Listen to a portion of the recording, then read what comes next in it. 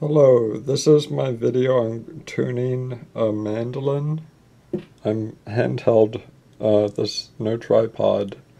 So this is my mandolin.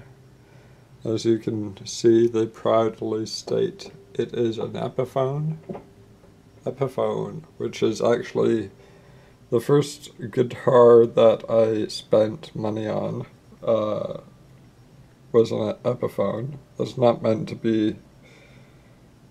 When I say it that way, I don't mean anything negative at all. In fact, it's a compliment.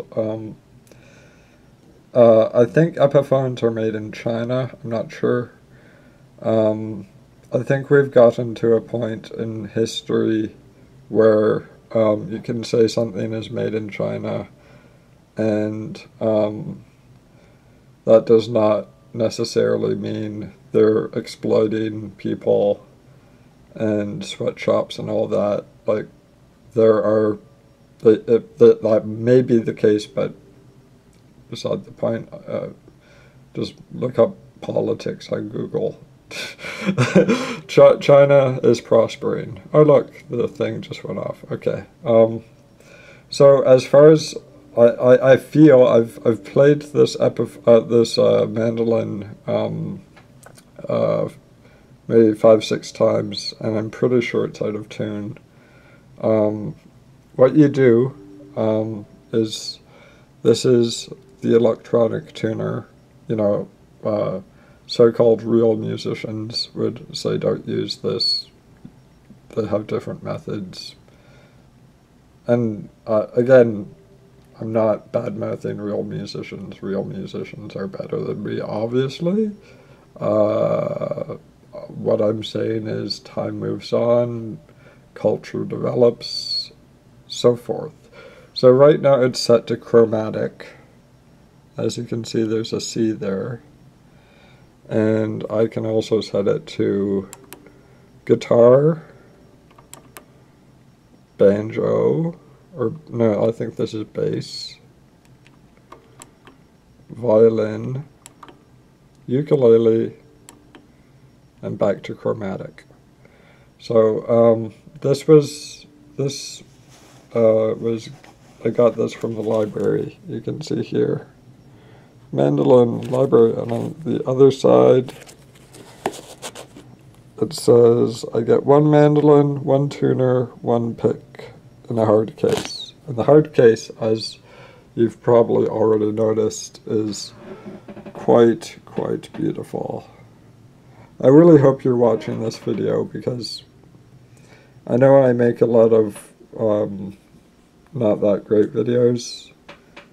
I put my heart into every video I make, but I know a lot of you think some of my videos are just kind of like personal or whatever. And so what we want to do with these strings, according to the internet, this is for beginners. So for these two strings, we want them to be G.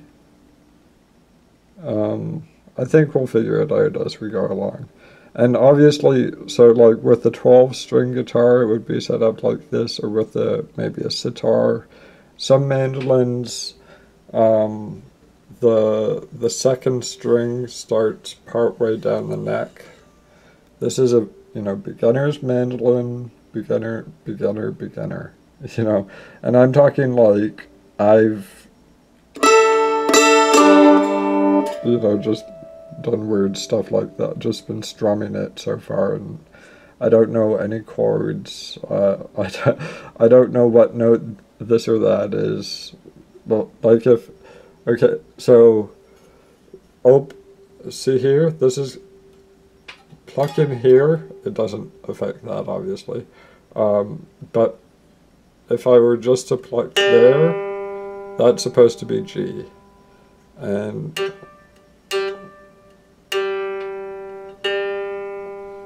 so we can tell it's out of key because those two are supposed to be G. It's basically set up the same as a ukulele, only with double the strings. So let's look at what we're looking at here. So we got our eye on the tuner set to chromatic and not ukulele for some reason. And we want this to be G. It's like G, D, A, E, I think. So,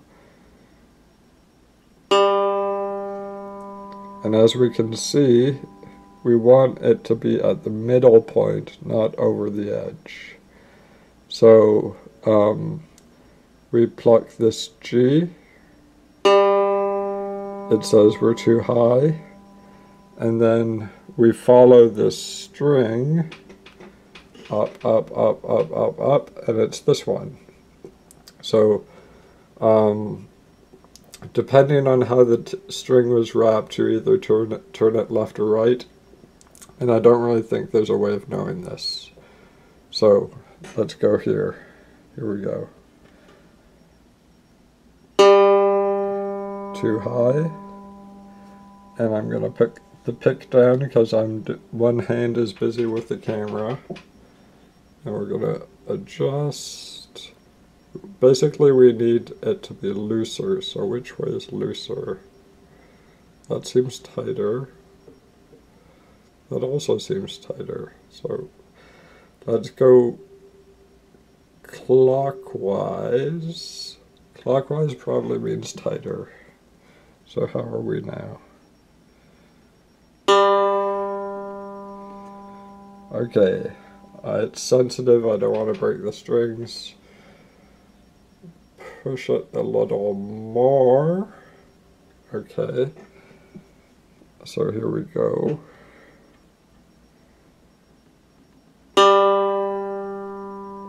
It seems we're going in the right direction, so we're going clockwise.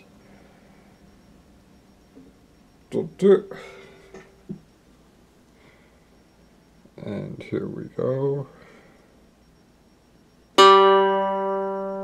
Now we're under, so I went a little too far. Go up. And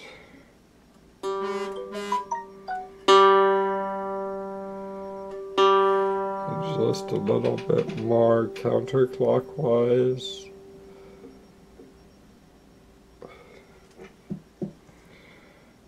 So here we go.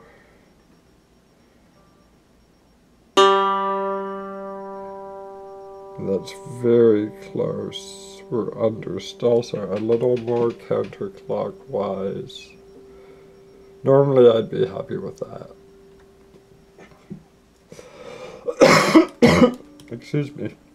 I smoke cigarettes.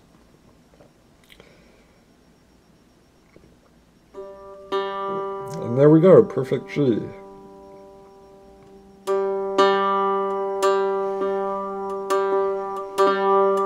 And already, just that sound reminds me of so many psychedelic, 60s, 70s psychedelic bands.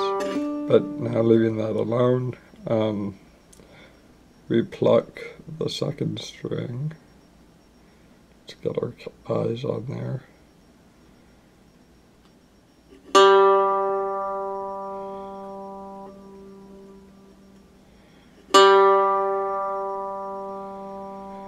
So we want the second string counterclockwise.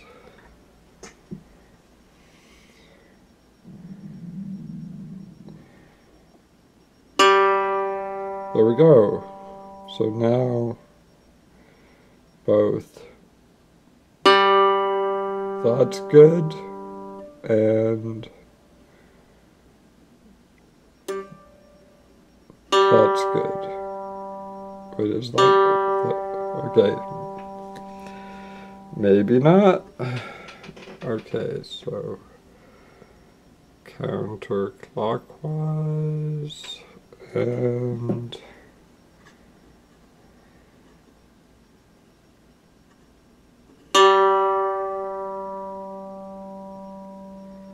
okay, maybe I'm going in the wrong direction, so clockwise and sorry, if you're bored by this by now, and I'm sure a lot of you are, yeah, we're 10 minutes in. This is minus holding the camera and explaining everything as you go. This is what you have to do, and this is the easy way. So I really don't want to discourage anyone, but if you can't handle this, you probably don't spend money on these things if you can't handle this. So there we go. Okay, so and to spare you the boringness, I'll just skip ahead. So oh, that's actually in tune. That's a little bit off tune. So G, D. That's way off tune. A little bit off tune.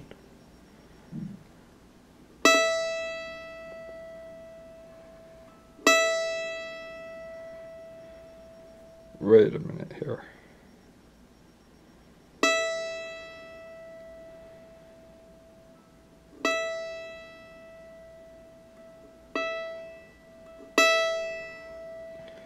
Yeah, it wasn't plucking hard enough. That's a D. That's a perfect D. So D is close to E. So is this so far off tune? Maybe we want it to be a D.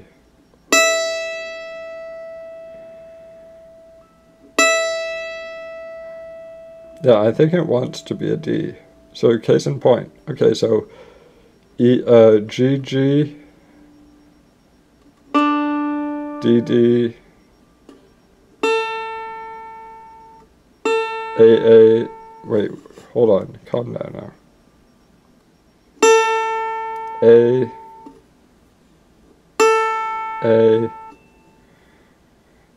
and then D, G.